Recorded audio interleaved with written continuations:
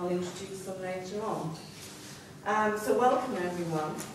I'll get the essentials over and done with first of all, and that is in the unlikely event that there is a fire, the alarm will go off. Has been taken sick with a virus, but she has sent in something that she would have said had she attended here.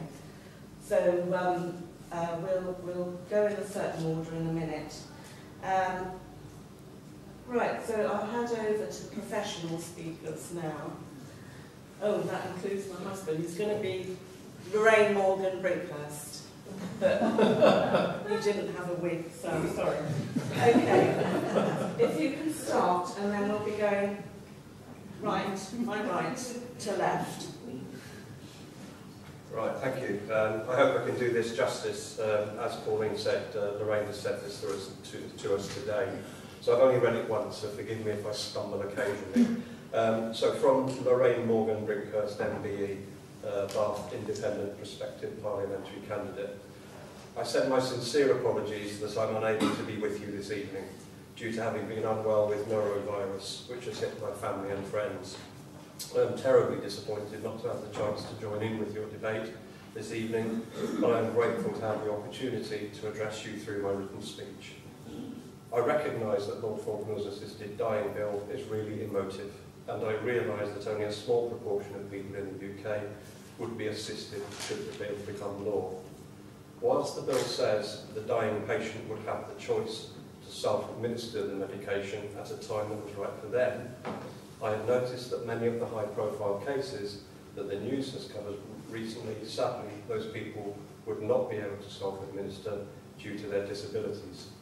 For those patients in pain, medicine in the 21st century can give great pain relief from palliative care, with sometimes the support of hospice care. Excuse me. But what I believe is that medical science is moving on at such a speed that in only a few short years there could be many cures and also an improvement in medicine. In 2009 to 10, I was at my father's side when he suffered from terminal lung and bowel cancer. His zest for life and desire to be with his family never wavered, even through chemo and radiotherapy. We also, as a family, treasured every moment we spent with him, and the medical teams gave him, us and all the support, all the support we needed. My father's passing was peaceful, with us all at his side in the RUH.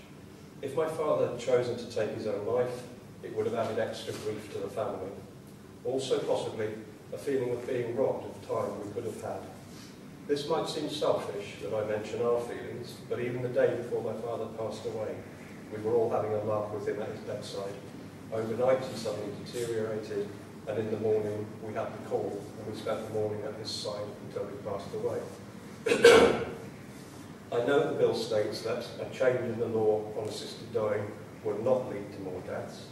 Rather, it would lead to less suffering for those dying people who want the choice to control how and when they die. To me, this still leaves me querying an extra feeling of loss that their loved ones might feel.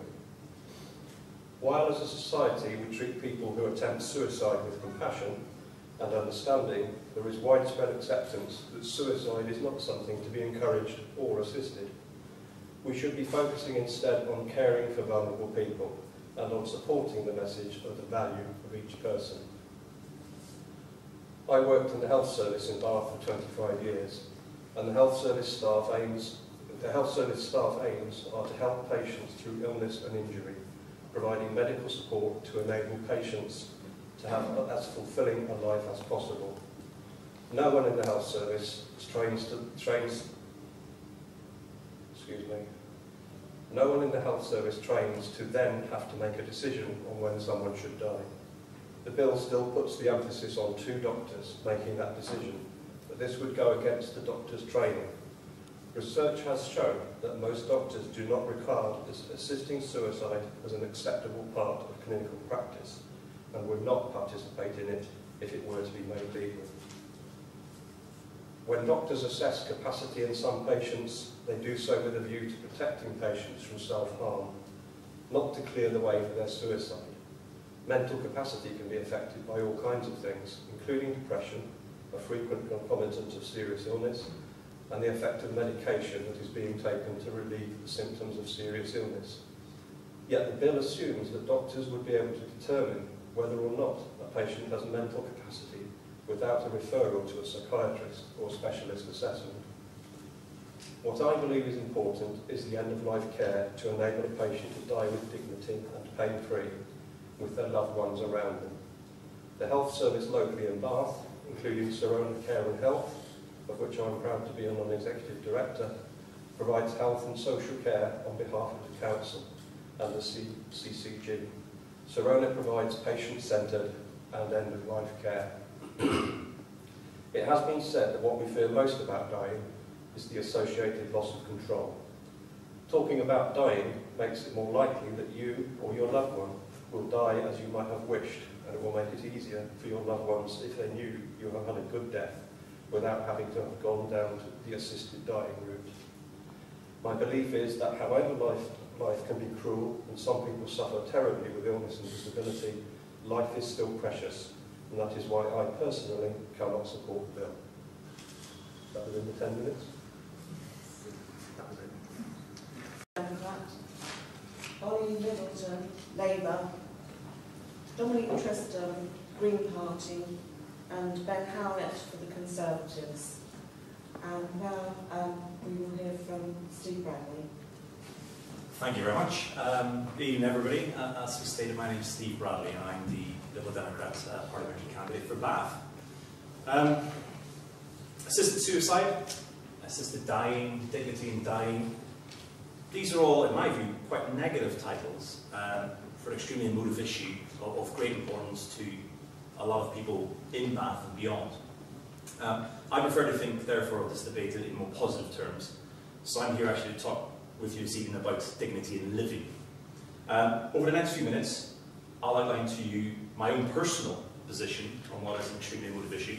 And to be clear, it will be my personal position because this is an issue of conscience, and one where I don't believe party politics should tell people what their view should be. I'll explain to you the grounds on which I've reached my own position, and therefore how it would influence how I would vote if I was fortunate enough to be the next MP for Bath. And I'll also explain the circumstances in which I would be prepared to change my position on this issue. But throughout, I will try to focus on the more positive aspects of this, with a focus on the principle of ensuring dignity in living rather than dignity in dying. Now, I don't want to give you too much of a part of history about how we got to where we are in this issue, because I'm sure you all know very well, but it's important to touch on a few things. The question of whether terminally ill individuals should be entitled to decide the timing and manner of their own death has really risen up the political and public consciousness in recent years. In large part, as we know, this has been due to the fantastic campaigning of a number of individuals, particularly Debbie Purdy, who has taken the state, the Director of Public Prosecutions, to court on a number of occasions. At the moment, travel to other nations where assisted suicide is legal, as we know, is happening already. It's something that almost 100 Britons have done in recent years. And none of those people have yet been prosecuted under the 1961 Suicide Act. Some of them have actually been charged and have had to wait until those charges were dropped. So prompted by Purdy's case, the Director of Public Prosecutions issued new guidelines in 2010, and Debbie Purdy then went on even further and last year challenged the whole issue in the High Court. And for the first time, that High Court action made clear that the UK legal system did have the power to declare our 1961 law on suicide incompatible with human rights legislation. And that therefore kicked the ball into Parliament. So there now appears to be, as I mentioned, widespread public support for clarifying the situation under what many people believe to be as a cruel system, whereby relatives assisting somebody to fulfil their own wishes on the timing and manner of their own death needs to be reviewed and decided. So before I go any further, let's not be under any illusion. Again, we all know this. Terminally ill people in this country have for many years been choosing, some of them, to end their lives at a timing and a manner of their own choice. There are currently around about 25 people a year travelling to dignities in Switzerland. About 300 terminally ill people end their life themselves at the moment, and research suggests about a further 1,000 a year are ending their lives with the help of doctors. Terminally ill people are already deciding when to bring their own lives to an end in this country as it is. The manner, obviously, is less their decision.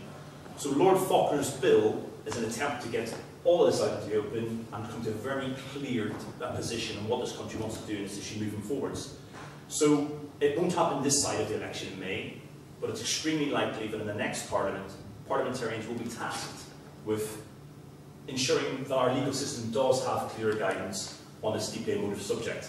And it's with real regret that Debbie Purdy unfortunately passed away in December, so she won't be around to see her campaigning work come to an end on this issue either way. In terms of my own view, as I mentioned, if elected as MP for Bath and May, I'll be one of the parliamentarians who has to take a view on this. I have a bit of a philosophical view on this issue. One of the cornerstones of being a Liberal is that you believe that the people who know best in terms of solutions to any individual circumstances isn't the state, and it isn't private companies, but it's actually those individual people themselves. So my view is, so as long as you're an adult of sound mind, I believe no one can judge better than you can what the appropriate solutions to your own individual circumstances in life, in anything in life, are. And I passionately believe in that core individual right, that right of individual freedom. A second cornerstone of liberalism is the belief in empowering people and communities, and giving them not only the right to decide what's best for their circumstances, but giving them the power to do something about it. Now, obviously decisions about which individual communities take need to be done in a way that doesn't negatively impact on other people. But I passionately believe that we need a world where people can make the right decisions, best decisions for them, and they're able to do so. And I believe that's the approach I would take looking forwards on this issue. So, given that's the philosophical view in which I look at this issue, you'll probably may come as no surprise to you that I support Lord Faulkner's bill on assisted dying. I believe that if faced with intolerable pain, that some terminally ill adults of sound mind and clear judgment should have the right to decide the manner and the timing that their life comes to an end. I don't believe the state, other individuals, private companies or anybody else has the right to overrule the decision of an adult of sound mind and judgment in those circumstances. So, to understand why that's my personal belief, I'll go back to kind of where I began on this. I don't believe in dignity in dying. I believe in dignity in living. I see no dignity in using the weight of the law, the weight of the state, to force a terminally ill individual to live out the final days of their life in intolerable suffering against their own wishes.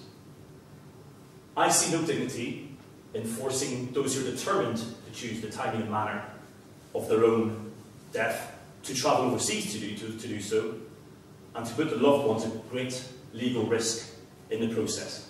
And I see no dignity at all in the state and the law deciding that it knows better than any individual in those circumstances what the appropriate solution should be. So, I would therefore support the right of an individual to take such a decision, but there would have to be a number of strong qualifications as outlined in Lord Faulkner's bill. Firstly, assisted dying should absolutely not be routinely available. It should instead be a carefully managed, heavily scrutinised, strictly scrutinised process, preserved for those who meet 5 criteria, all 5 of 5 criteria. Firstly, they must be an adult. Secondly, they must be of sound mind. Thirdly, they must be in an advanced stage of suffering from an incurable illness, with its prognosis suggesting that they've got 6 or less months to live. Fourthly, they must be given full information on alternative palliative care options that are available to them. Assisted suicide should never be presented as the only or as the preferred solution. And finally, it must be clearly, entirely and demonstrably that individual's own decision to bring their own life to a dignified and early end. Now, there's obviously a lot of critics of assisted suicide, of the whole process, and they warn that a formal change in the law could leave people vulnerable to family pressure and pressure from others to end their lives, or that people may feel they're a burden on the state, burden on other people. So to ensure the above safeguards are met, the bill has suggested that, firstly, 2 doctors independently need to assess any patient who's requesting assisted suicide, and they must be satisfied that all 5 of those criteria are met. Then, a High Court judge will also need to be involved in the process, and to come to the conclusion that the patient had reached a clear and settled decision to control the timings and manner of their own death. And then on top of that, there should be a mandatory period of reflection at the end.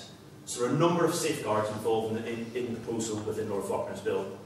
And on top of that, they must at any time be entitled to withdraw their request for assisted suicide. So I believe that we can have a system which would give dying adults peace of mind that the choice of assisted dying is there for them if they should wish it, and it's done in a way with enough safeguards to ensure the appropriate decisions are being taken.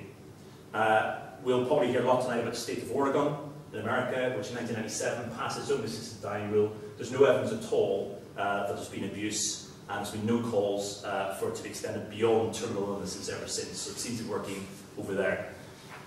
Finally, would there be any grounds on which the view I've just given you, my own personal view of assisted dying, would change? There would be two, potentially. Firstly, if I'm fortunate enough to be elected in May as the next MP for Bath, my job basically will be to represent the views of everybody in the constituency, not really my own views. So I would give you a commitment tonight.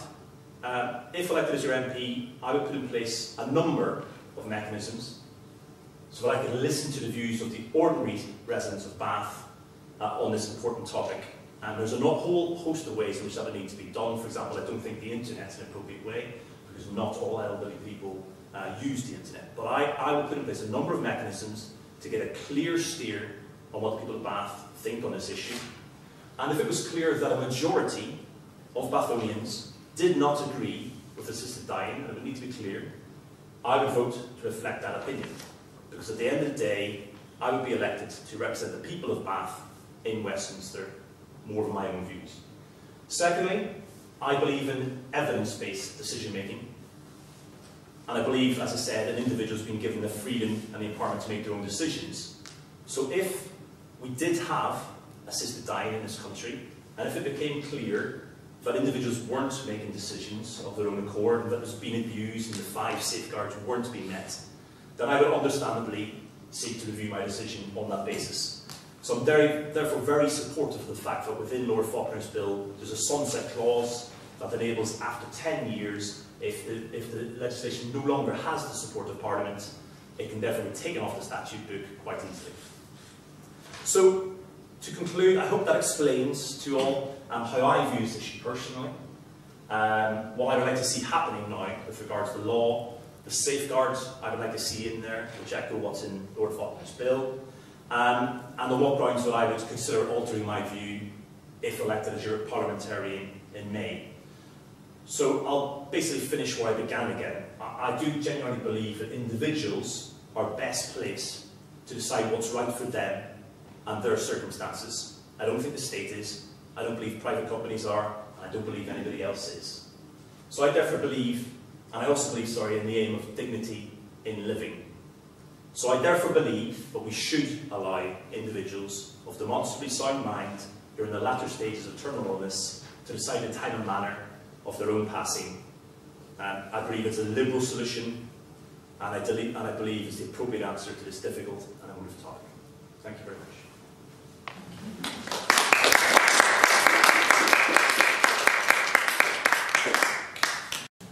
Hi there, yes, my name's Ollie Middleton. I'm the Labour Parliamentary candidate for Bath.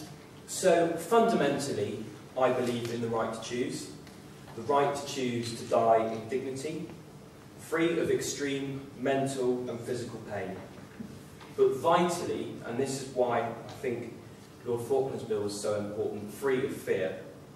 And at the moment, the current law isn't working, as many people with terminal illnesses are not free of fear. Instead, they are burdened with the worry that if things get too painful, too difficult, the choice to die in dignity will not be available to them. The law has to change. I fully support Labour peer Charlie Falkner's effort to achieve that change. If Lord Falkner's bill does become law, it will ensure that families and patients do not experience any unnecessary suffering. It will also ensure clarity in an area that is all too often unclear. Now, I appreciate that there are people that fear a change in the law could have unintended consequences. However, the bill also seeks to protect vulnerable citizens such as the elderly, the disabled and the vulnerable, and those with mental conditions. And I do also believe that Lord Faulkner's bill provides the safeguards necessary to ensure that the law is not abused. Now, any patient considered for dying must be terminally ill, and the doctor must be satisfied with their full mental capacity, and they must also be fully informed of all end-of-life care that could be available to them. And they must also be free from pressure when making the decision. Now, I don't believe that this is a case of palliative care or the right to die. In fact, I believe we should be doing all we can to support, improve and enhance existing care options available to people.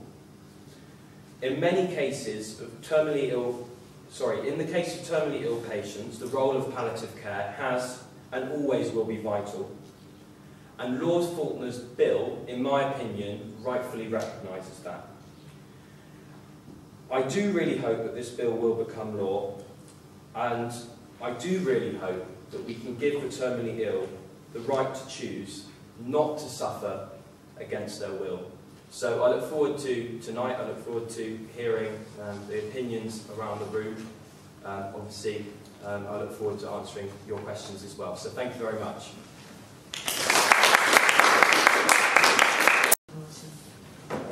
One of the benefits of coming third or fourth, second or third, is that I don't have to go over what the bill says, because I think that's been covered pretty well by these guys. So you've saved 5 minutes of me wittering on, which is good.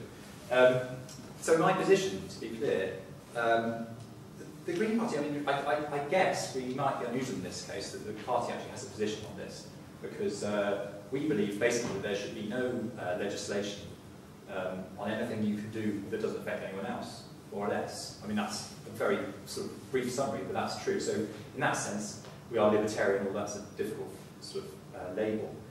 So our position is actually that if you are, if you have considered yourself ready to die for various reasons, then within limits specified by the bill, we are happy for you to do that, and we support your right to do it. And then, so in summary, I support the bill.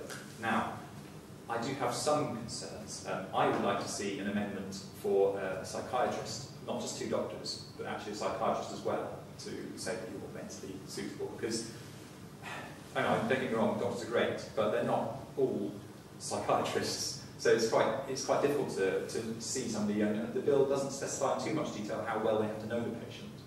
So I would like to see that put in, actually. That doesn't mean I don't support it, and I wouldn't vote for it as it stands, but I would like to see that amendment. So why do I think that? Well, as I say, it's the party line, and also I think we all know in this room at least one person who's suffered and has had an unpleasant death. I've seen it myself, and the approach from different people is quite different. I know also people who will fight to the end, and also people who really have had enough. And who are we to say, you know, if they're of sound mind and they've tried all the options and it's a certainty, as the bill specifies, then who are we to say they can't put an end to their suffering? Yes, it's hard on families, but ultimately I don't think families should ever be able to overrule the wish of the patient. I would hope that the patient has talked to the families, but I don't think we should legislate for that. I think in the end you are the master of your own destiny, and it's up to you to consider what your family's feelings are, not the state to consider. So, in the end, you are, as I say, it's up to you. The safeguards are good. There needs to be additional safeguard of psychiatry. And I'll just end by saying, I don't think the dangers are particularly, they're sometimes overstated by opponents of the bill. Doctors already, to a certain extent, have some power of life or death over patients. And we all know this. There's things like quality adjusted life years where you decide actually whether you'll get drugs or not because of the cost. You know, that's not directly killing you. And I'm not saying they're doing this at all to be malicious or at all, you know, it's a perfectly valid clinical decision. But it's a decision that they will make. So some people will live and some people will die based on the cost of the drugs. Now, in a finitely resourced system, that's always going to be true. So morally, there's not a huge amount of difference between that and allowing somebody to end their own life. But you could say ending their own life is much less morally ambiguous because that person's chosen that route. And so, personally, I don't have a problem with it. It's in the liberal tradition of letting people do what they want. And I think we should, as I will support it, and everyone in the party will support it. So, thank you.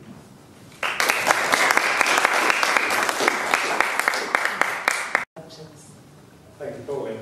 And thank you very much for staying on today, giving us the luxury. Normally we end up with 2 minutes to be able to speak in, so 10 minutes is a politician's dream, I tell you. But unfortunately I do have about 10 minutes worth of speech to give to you. I won't repeat, obviously, some of the things that have already been said earlier on, but as we know, yes, the bill is up, it's just gone through second reading of the House of Lords and it's going through to committee stage at the moment. And we're quite right in saying that there is not going to be time before the general election in order to debate this within the House of Commons. So whoever does end up becoming the MP for Bath after the general election, it will more than likely fall upon our shoulders in order to debate that particular subject. It's an enormously emotive subject that we're talking about today. It has torn families and friends apart for generations.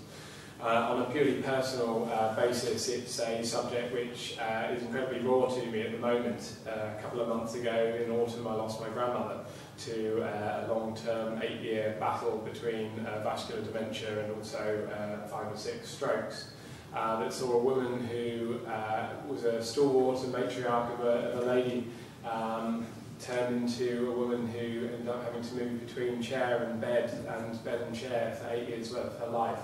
And that affected myself and my family. My mother's disabled and she was her carer. And the assisted dying debate has caused me, as I've said to a number of people in this room, over the last few months, the last few years rather, to reconsider my own position. And I've said there's a number of different debates. I was, once upon a time, partly because of my own religion, someone that would have said no to this debate and no to assisted dying, but I have really reflected upon that and changed my views.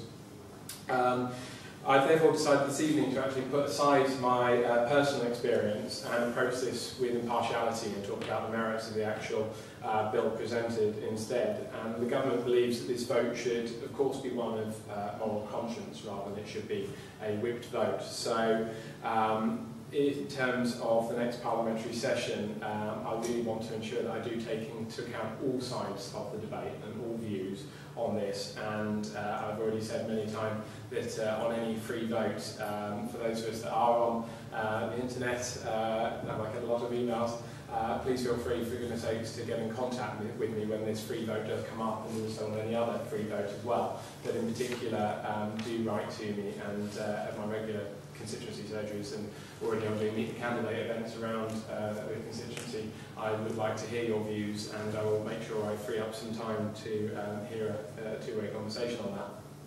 But on one side, in terms of the debate itself, we need to make sure that we do not push people into things that they actually don't want for themselves by enforcement and regulation. And on the other side, we do want to ensure that there's an opportunity for people to decide how they want to end their own lives, should they be in a mentally competent state.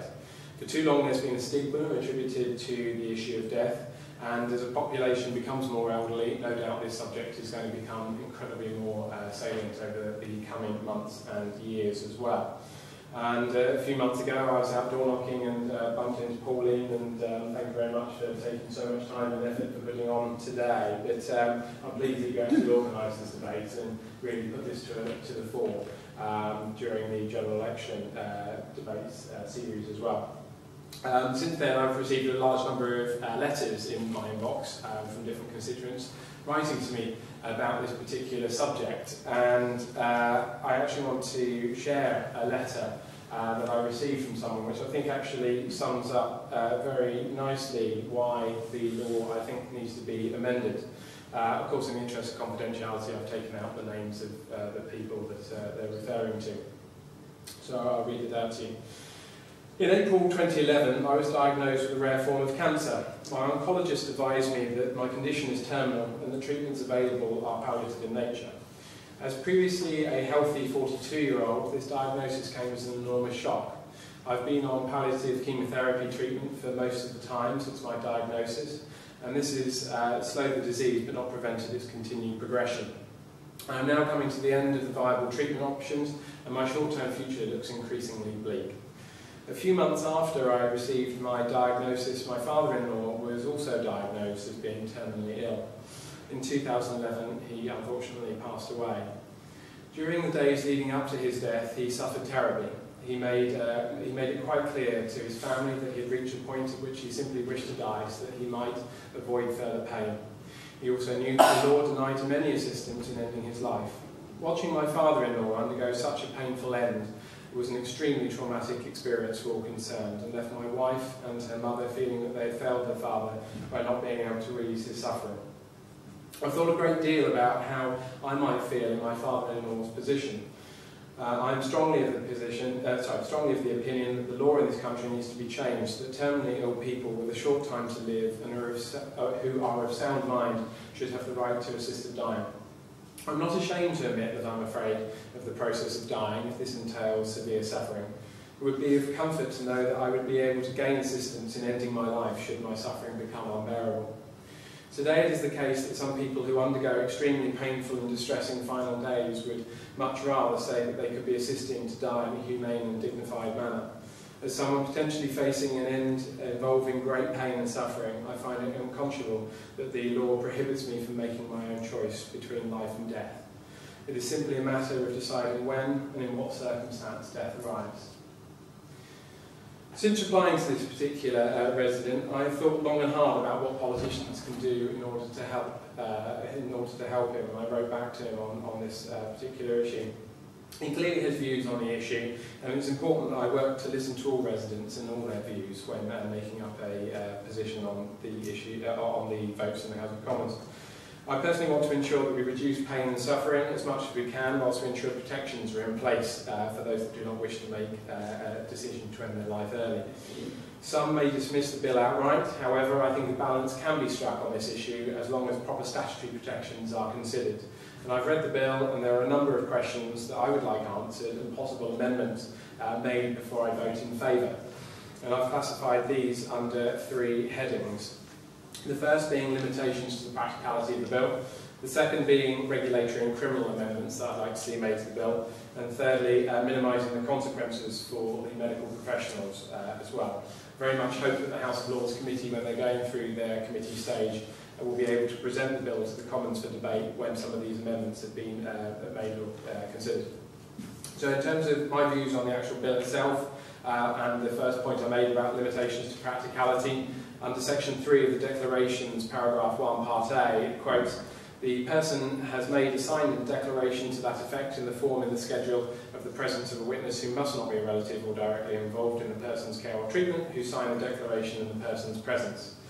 To me, the bill opens by stating that if you are mentally competent, you can apply this bill. What about those who are physically incapable? What if the individual is incapable of signing? Now, someone with a disabled mother, I know that at some stage in her life that her hands will be incapable to be able to sign these documents, so actually it's not stated in terms of the actual intricacies in the bill itself what that actually means.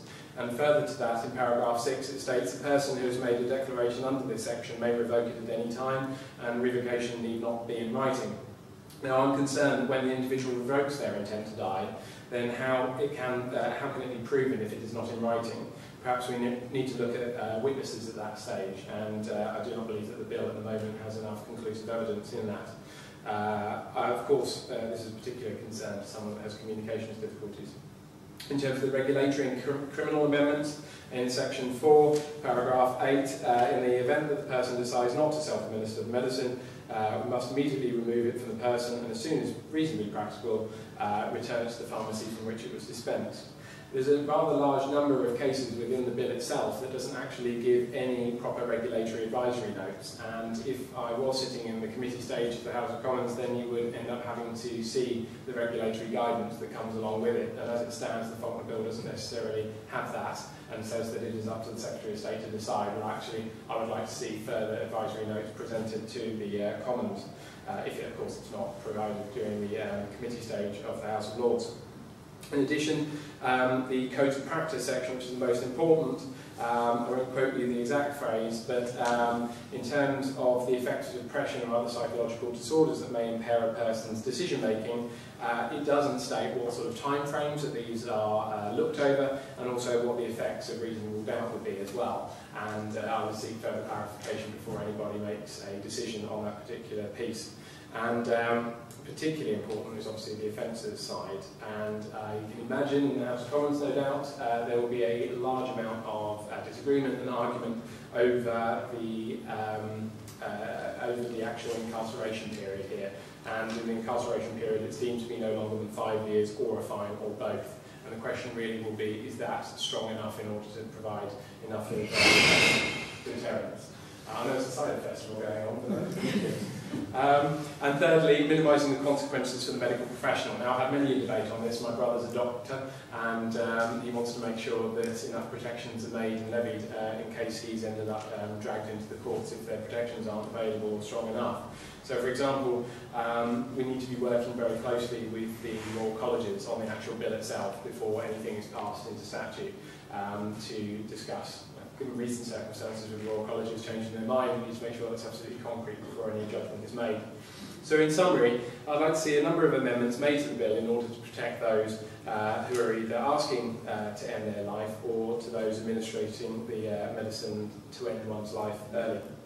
The biggest problem for me is that there needs to be stringent regulatory advice legislation drafted, and I want to see proper parliamentary time to debate the subject, and that the General Medical Council needs to be able to police this effectively. I appreciate that opinion polls have consistently shown overwhelming public support for assisted dying, and I'm also fully aware of the concerns that arise in connection to this topic. However, I believe that with proper safeguards, these could be effectively mitigated. Steve talked earlier on about what's going on over in Oregon for the last 14 years in the USA, and the Oregon experience shows that the common concerns expressed regarding assisted dying has not manifested themselves into practice. If this can be replicated in the rest of the UK, we can manage the expectations of both sides of the argument. It is important that we give enough debate for this subject, and if I do become your MP, then I hope I'll be able to open up the debate to everyone here. And what I can say is hopefully that gives you a good understanding of my views on the bill itself, and I'm happy to answer any questions on the bill. Thank you very much.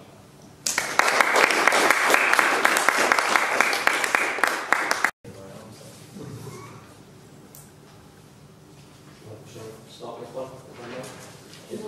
No, I'll speak up. Sorry. This is for all the candidates really. The bill that's passed, it's gone so far through the Lords, has had a tortuous ride with lots of amendments and lots of spoiling amendments in there. Could you indicate whether you have a sense that in the House of Commons such a bill will have a relatively easy passage, or would you say that your peer group it'll be quite contentious? What's your feeling about how things might proceed? Who is it directed to? I think, unfortunately, yes. I think there may be problems along the line. I think, obviously, it is a very emotive subject. I think, obviously, everyone on the panel present here tonight is to support the bill in principle, but there are many people that are likely not to, who would also have equally as strong views. And I think that will, at times, perhaps result in amendments being made, perhaps individuals trying to derail the bill. However, I do think that, obviously, the vast majority of the public support the bill, and I do think that that will be reflected in the vote, and I do like to think that actually the bill will be passed into law at some point over the course of the next Parliament. I agree. I think in the end, a lot of MPs, even if they don't like it, might look at the public view and decide to support it anyway. And then obviously there's the ones that do support it. So I think it will get through. I think there'll be some strong opposition, but they will still get through. Yeah. Sorry. Just me or Steve jumping right. Oh, right. Oh, sorry. You mean right away. Ben. Okay. The answer to that is it's going to take probably a long period of time to get through. When if you're looking at other comparison debates on a free vote basis, vast majority of the times the law doesn't get passed within that same Queen's speech, and then it's battered off into the second Queen's speech. I'm afraid on this particular issue, due to the fact of its controversial nature and the amount of conscience, religious issues that will end up being, no doubt, drafted into the actual bill itself, and the debate on that being held in the House of Commons, aside from even thinking about government time, then this is going to rumble on for a long period of time. I think that's probably a good thing in relation to this. We're talking about politicians deciding whether people are going to die effectively, and that's a huge, huge amount of pressure that's going to be put on all of us, just as candidates, and I'm not speaking on behalf of all of us here. It's a huge issue of moral conscience. As politicians, as MPs, it's going to be even more difficult in order to manage everyone's expectations. We've had previous attempts to sort of pass similar legislation. They failed, but I personally and genuinely believe there's much more of an evident groundswell of support to do something on this issue amongst the public. I think the high-profile cases, which Deverell is the most high-profile case, but there's been a number of them, have really helped to colour and flavour the debate nationally around what should happen on this issue. And let's not forget as well that since the High Court judgment last year, there's a bit more urgency and immediacy around clarifying this issue. The Court has made very clear that we are effectively out of step with European human rights legislation on this, that therefore it's probably only a matter of time before somebody challenges this ruling on that basis in court and wins, and they therefore effectively asked Parliament to tidy this whole area up. So I think it will happen because it will partly have to happen in terms of legal pressure. In terms of how the vote goes in Parliament, I really don't think we know. I would hope it would reflect the view of the public. Politicians aren't always in step with the view of the general public, but because it's a free vote, I hope and expect it may well be. There's opposition in all parties, actually, on this issue, motivated by a whole variety of things, personal opinion, religious belief, everything else. The balance of parties in Parliament will probably play some factor to an extent in terms of how likely it is to go through. But in summary, I think this is a piece of legislation whose time is definitely coming. I think it's probably one whose time has come. The legal system has said that its time is basically here. And I hope that politicians will reach a conclusion within the next Parliament, and ideally within the first few years of the Parliament.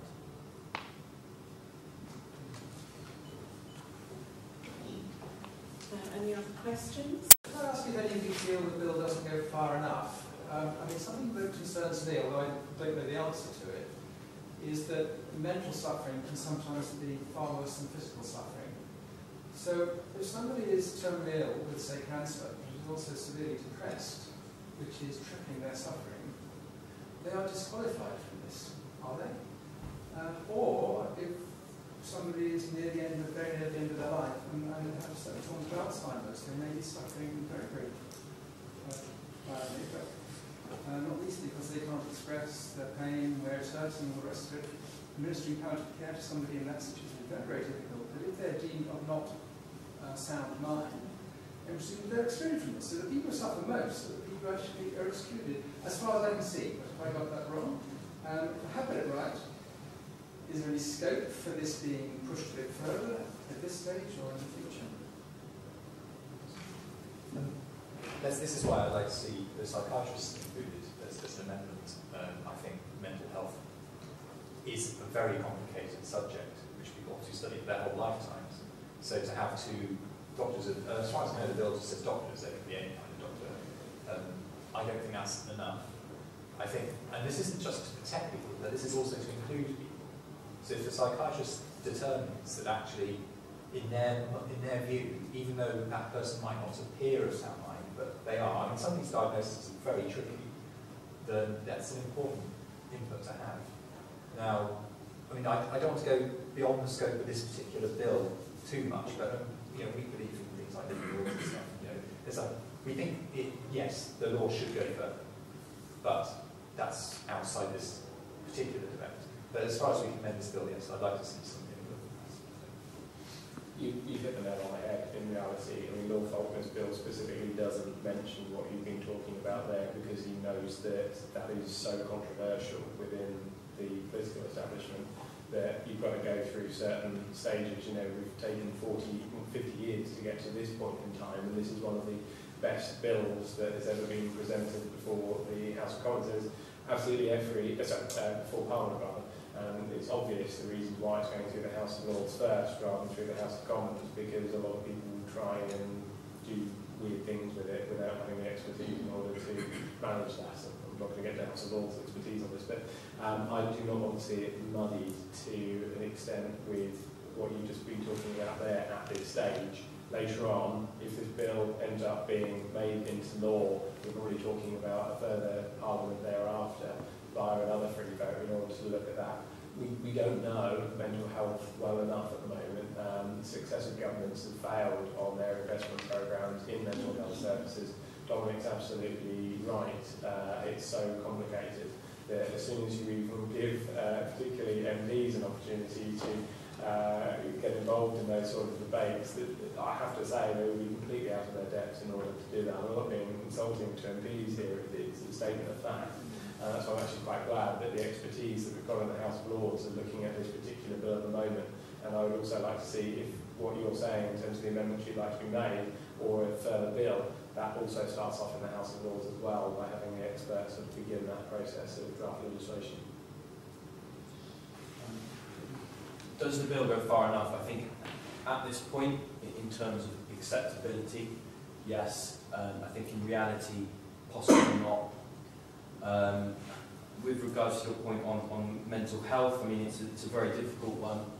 I mean, obviously, you highlighted a specific example in which perhaps someone may have a terminal illness, but they may also have something like Alzheimer's as well. And obviously, the bill in its current form would not allow for that person to qualify for assisted dying. I think one of the main reasons for that is not just because the person is not full mental capacity, therefore may be thought to not be making a fully informed decision, but the reason that, that the bill doesn't allow for people with mental health problems as well as terminal illnesses to qualify for assisted dying is because obviously it does open up risks in terms of pressure.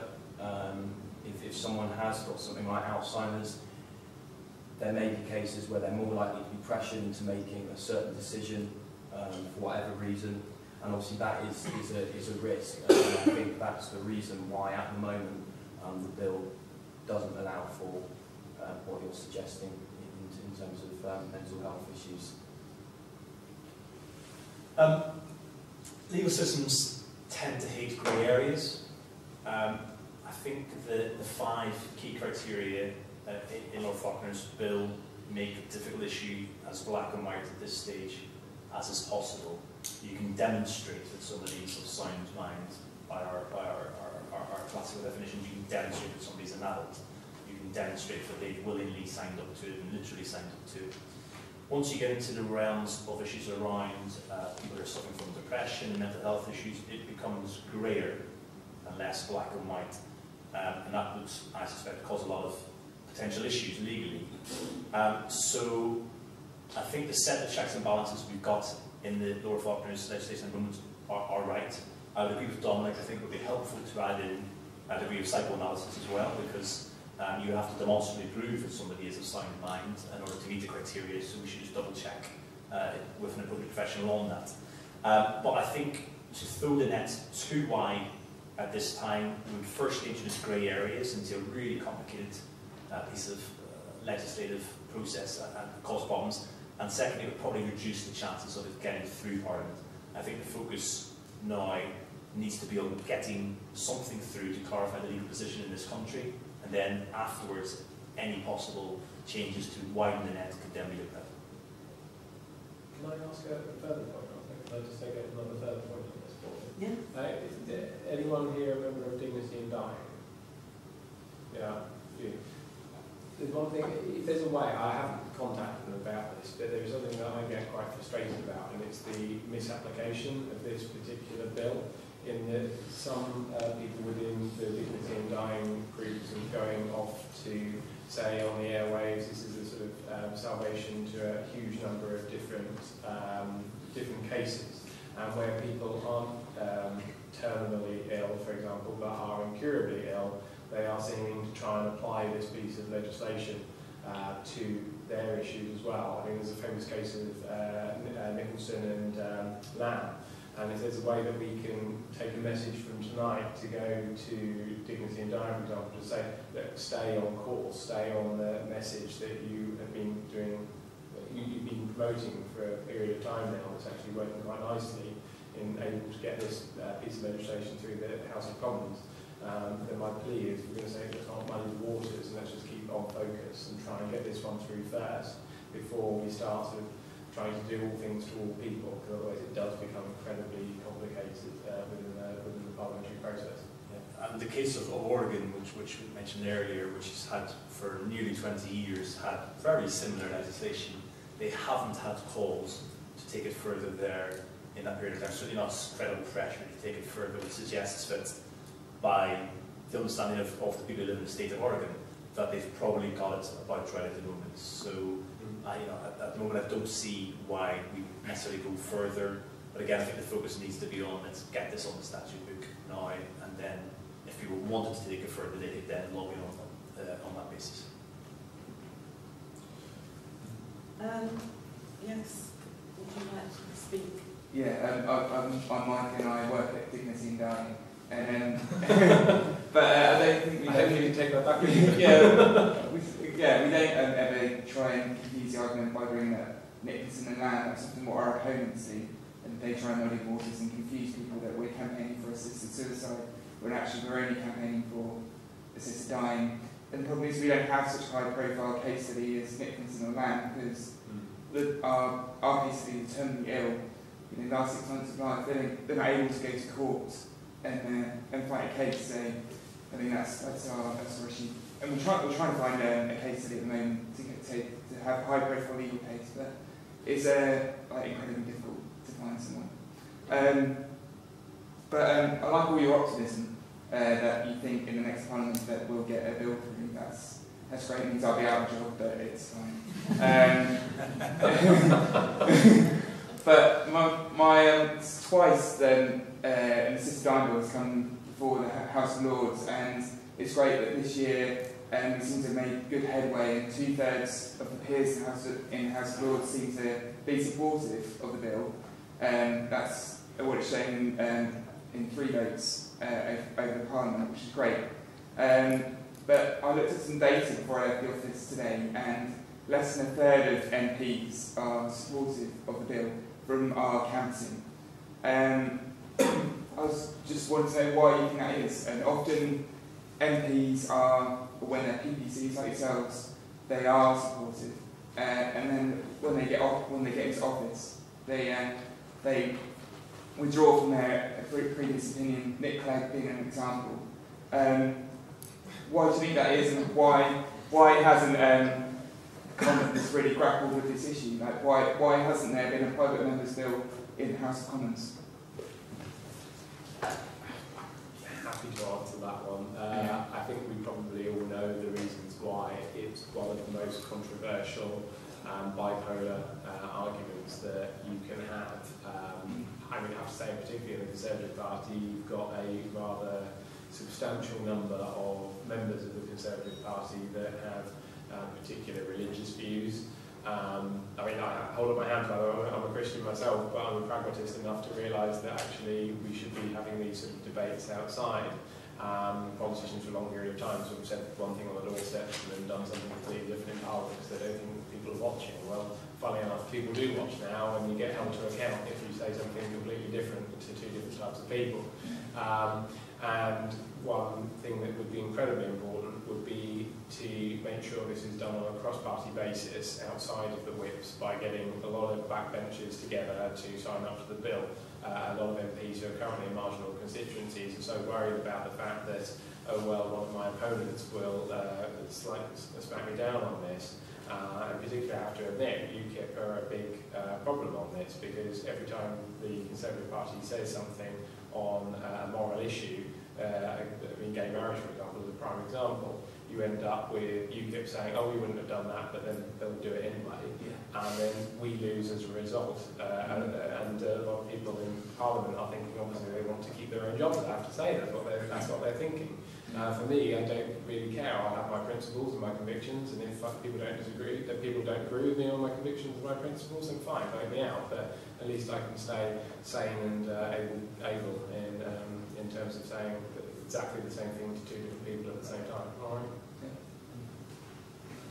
Just quickly, I think I'm positive because, I mean, no offense, Ben, I think there'll be fewer right-wing MPs in the next Parliament. And also, that's what I'm going to do. And also, it doesn't look like any parties can have a majority. So much as coalitions are maligned, whatever arrangement there is, there will be more of a need for cross-party support. There will be enough parties, whether it's the SNP or us or any other party, that support this bill, that the parties that don't will be convinced, I think, to a large extent, to support it enough to get it through. Well, I mean, I think I'm slightly shocked actually that only a third of MPs apparently support the bill, because obviously that's not in line with the vast majority of public opinion. So in terms of there being any political mileage to exploit through opposing the bill, well, I would imagine there'd be relatively little, because most people do support it. I mean, obviously, party whips aren't going to really feature if this does go to a vote, because it will be a vote of conscience, it will be a free vote.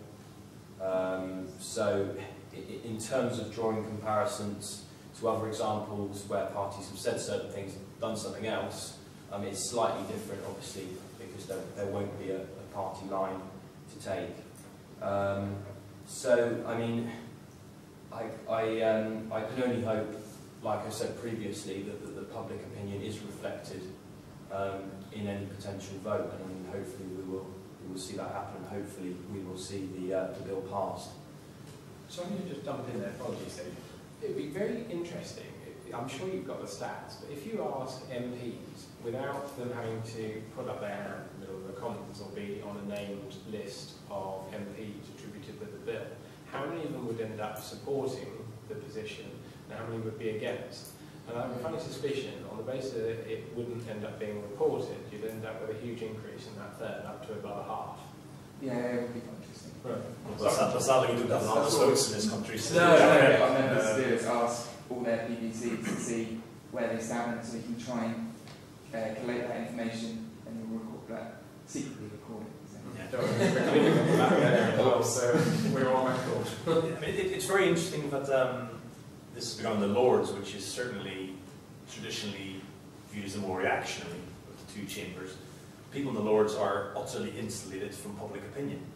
They're the ones who don't have to go out and get elected. Once you're there for life. Tony Benn had to go to court to lose the right to be a Lord. The place also has a number of bishops there who, I'm not being critical at all. They're entitled to their opinion on this as well, but will come at it with a very strong religious view. So it is quite interesting that it began in the Lords. I mean, in terms of MPs and the Green benches, so in terms of Parliament itself, I mean, we can guess some of the reasons why some MPs are against. I'm surprised as much as a third. There are opponents and proponents in all parties of this. I'd be absolutely confident that more than a third of Liberal Democrats are in favour of this motion, of the peace policy. I mean, some will be opposed to it on religious beliefs, and again, they're perfectly entitled to do so. Some people will be evidence-based. You mentioned Nick Clegg, he's changed his view, and he's been very clear on why he's changed his view, but the Norman Lamb, who is the government's health minister in charge of care, he's actually changed the other way. He began opposed to assisted dying and has changed his view, and he's been very clear on why he's changed his view because of speaking to the relatives and speaking to people themselves who wanted to go through this process. So I don't think anybody can be criticised for their stance as long as it's based on their own firmly held beliefs on this. And some people will probably change their view on personal circumstances as well. as was mentioned, I do think the political balance of the next Parliament will play a key part in this. I also hope that we'll have less right-wing MPs, and I expect that if that was the case, we'd have more people who would be open-minded on this. But to conclude, I've made my position very clear on this, and that's the position that if elected as your MP in May, I would look to take into Parliament. I wouldn't look to proselytise and evangelise other people to change to agree with me, because it's a matter of conscience. But I'm very clear on how I would vote. I've laid it out to you all, and I'm hopeful that we'll get the majority eventually, if only for the fact that the legal system is telling us we have to tighten this whole area up. The candidate for Bath, who presumably was invited tonight, do we know why? I found it really difficult to contact him only through a website, and I sent several emails, but I didn't have any. They do live in the 1950s, don't they? Do we know if they have any sort of policy? Emails. Pardon? Do we know if they have any sort of policy? At all, or on this issue? I think we know we have some movement. I'm not sure. Ask my job. I would imagine, I hazard a guess that, They're generally probably against, and Nigel's supportive himself, so yeah. Oh, is he? Yeah. But Nigel's policy isn't necessarily the party policy, because as we found out, because I'm going to generalise slightly, but they do err on the... They're socially conservative. Yeah, socially conservative. So they're against things like gay marriage, and they're against reducing abortion limits, and all these are separate issues. But because they're against all those things, chances are they'll be against this. But I don't know. Yeah, but they're super libertarians, are they? They're kind of fit, so It'll be on their website. The super libertarians, as long as you're not gay, as long as you're not Yeah. so that's as long as you're not taking all sectors of society. Could you summarise your position? You're personally for the bill, but you feel there should be amendments. Is that right? Absolutely, yeah. That's definitely it. I'm personally for, and there needs to be a number of amendments for clarifications, and hopefully my clarifications or amendments won't take too long for it to destabilise going through the House of Commons. But I think it's really important that every single, I'm quite forensic when I look through pieces of legislation, particularly on things like this when it's about life or death effectively. I will go through every single line. I'm not a lawyer, my other half is a lawyer, so I've been beaten over the head with it many times. But you have to go through every single one and look at every single piece of implication, because as soon as you end up with any grey areas within the courts, within a piece of law, the courts will absolutely take it apart, and I think it's really important that we do spend time going through it. Would you support it without any amendments? No. No, sorry. Because of the things I mentioned earlier on. One thing that wasn't actually talked about, by the way, earlier on was its application. So if you're looking at, for example, those of us who work in the NHS in Bath, you will know that they're doing their Your Care, Your Way programme at the moment, whereby you get a choice of where you want to pass away. Now, the implications of this legislation on how it is in practice regulated within the NHS is going to be a huge area of debate, and I can imagine it will need supplementary legislation to ensure that we end up with proper regulation on that, because, to be frank, if everyone in the UK with a growing elderly population is deciding that they all want to end up dying at home, how the heck do we end up with enough medical professionals to ensure that you are ending up enforcing the legislation here and regulating it effectively enough? So that is another huge grey area, and Faulkner's bill does, I hate to say, bat a lot off to the Secretary of State for Health, and we were at the Health and Social Care Hustings a couple of nights ago, and of course now that the Secretary of State no longer has the legal position to be in charge of healthcare provision, but in fact just needs to make sure that things are running effectively enough. I can't remember exactly what the word is. It's going to be a very interesting debate that will go on between the House of Lords and the House of Commons over the next few years, I can imagine as well. So we need to make sure that it's absolutely crystal clear and concrete before anything goes off to the courts to end up deciding what lies where. Can I just bring us back to, I mean, the application is important, but we need to get there first.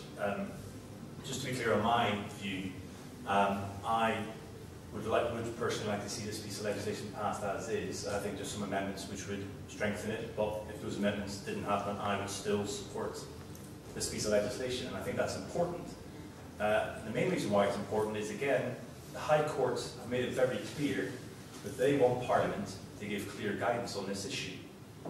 If Parliament refuses to pass this proposal, then there's a couple of conclusions from that. Firstly, that Section 2 of the 1961 Suicide Act is applicable, and therefore that leaves open the risk that anybody, such as Debbie Purley's husband, which was the case she took to the court, could be open to prosecution with a maximum sentence of up to 14 years if they assist somebody in arranging their own, their death to the manner and timing of their own choice.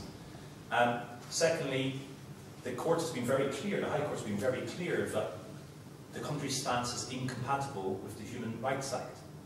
So we're potentially leaving Britain at risk of legal challenge at a higher level in Europe on that issue, and the whole decision could be taken out of our hands. So I think we've been put very clearly on notice by the legal system that we have to clarify this issue one way or the other, and given that they've agreed that it is incompatible with human rights legislation, I think to not support something along the lines of this could see this issue being dragged through the courts endlessly, and the huge impact that would have upon individuals who want certainty, who want to be able to, as I said, make decisions that are appropriate for them and their family members. I think it would be very disappointing if this wasn't passed, and therefore I hope that people who agree with the principle wouldn't throw out the good in the quest of the better. I think we all agree that in principle and on the piece of legislation itself, it's a very good piece of legislation. There's no doubt about that. That if you in any way, and I say this as someone who trained as a doctor, any way cast doubt on the protection of medical professional making that judgment at the time, that they might end up having to go to court themselves without any particular protection because the legislation is far too weak, then we could end up jeopardising any chance whatsoever of any medical professional turning up and adjudicating on the code of practice that are mentioned in this piece of legislation. So that's why, I mean, yes, there's an absolute imperative to get this through as quickly as possible to ensure that we don't end up having the European Convention on Human Rights on our back. But at the same time, as MPs, if we do become the MP,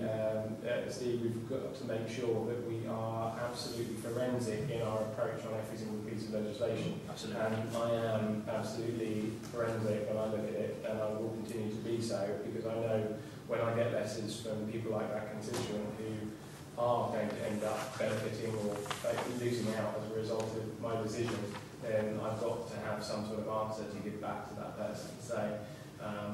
I mean, I'm pretty sure, certainly UKIP, and I think also Conservatives want to get rid of the European Convention on Human Rights, which would provide, I guess, a way out on that.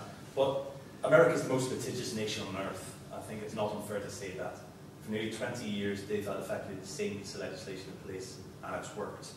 Yes, we have to iron out the creases here, but, you know, my God, if America can make something like this work, then I have faith that we can find a way to do that as well. And I hope to God, you know, that we don't get rid of the European Convention on Human Rights, because there's so many issues in which this country has kind of been knocked into shape in a positive way by having you know, some sort of guidance beyond our shores on sensible matters. Back to ask what time we've got the room until we can go on to that. Oh, you want to. I was just wondering if Mike has got note of the amendments and to see if that can be followed up. Can I just ask one question? I can email them too. Did you, in terms of the polling that you've done, and presumably, I mean, you said that at the moment it seems that only a third of MPs support the bill. I mean, how has that been carried out? I mean, is that... I think we use, this is like agency we use dogs, and there's that, and then we have members that talk, ask their MPs, and they feed that back to us. I just still can't go over it. It just seems like an amazingly small proportion. And a large proportion of our members are Conservative voting, yet the largest number of MPs that support us are Labour. So, Is that largest percentage or largest number? Largest percentage, yeah. Really? Interesting to hear that. It doesn't necessarily follow though that 2/3 are against the legislation. I saw some of our chart. I think the point may be that there's a large number of MPs who are undecided. That's the thing. The fact that there's only one for explicitly supporting isn't necessarily an indicator of how difficult that is. Actually, I mean, that's an important point that Bryn's just made. There could be quite a large number of MPs who just absent themselves from any debate on this for fear of, because they may or may not have any strong view, or they may just not want to offend anybody. And so it could end up being a subsection of Parliament, those who have the strongest views that decide you have to say, which would be disappointing, because I think it would be, it's a very important piece of legislation. It would be good to ensure that as many MPs as possible, have their say either way. And be particularly disappointing if people just basically hide away because it's not being whipped, just because they don't want any flack from either side on it, and just secrete themselves away and happen to be, out of the country or on important, cabinet business or whatever at the time. It's too important an issue for people to hide in dark corners. Yeah, you've got to have a mandate on this one, haven't you? Okay. I think I need to conclude the meeting now. And I really thank you so much. Can we show our appreciation?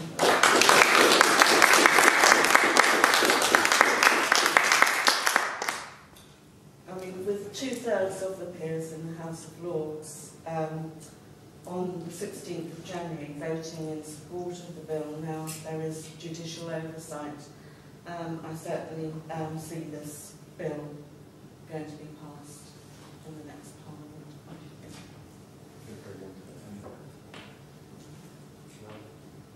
That's it. Yes?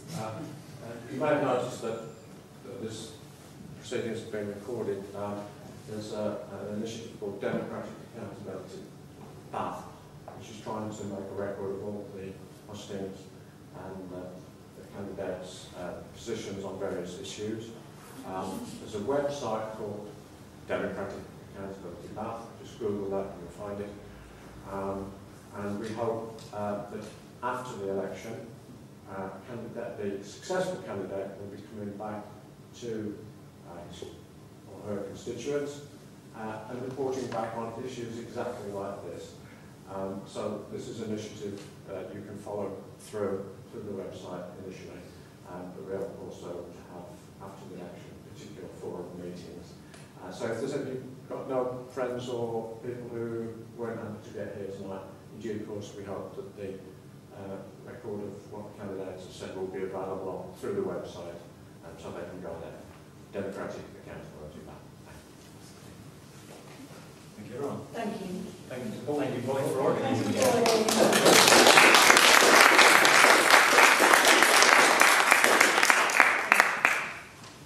Have a safe journey home.